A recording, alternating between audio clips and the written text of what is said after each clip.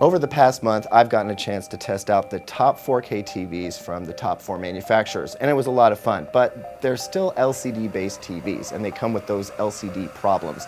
This is a different animal. This is LG's new OLED TV, and at $3,500, it's the least expensive OLED we've seen yet. Let's check it out.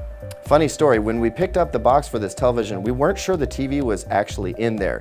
It's that light, and part of the reason why is it's actually thinner than an iPhone. Another bonus was that the TV was already on its stand, so no assembly required out of the box.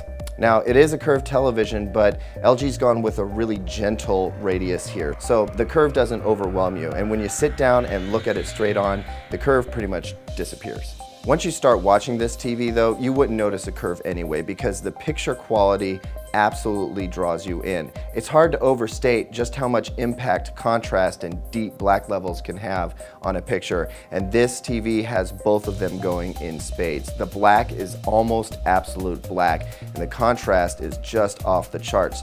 This TV can get nice and bright. It looks amazing whether it's in a dark room or a bright room, and color is spot on. And of course, since it's one of LG's premium televisions, it's going to come with all the bells and whistles. That includes WebOS, which is still our favorite smart TV platform.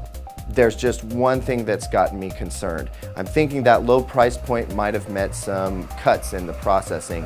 What we're noticing is quite a bit of judder. Fast moving and slow moving scenes seem to stutter a little bit. We've tried multiple settings, and aside from turning on the de-judder, which introduces that soap opera effect, nothing has solved the problem.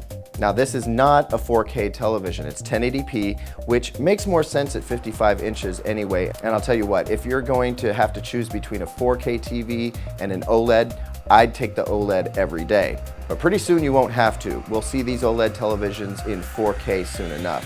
For now though, I'm happy just to see this 55-incher at $3,500.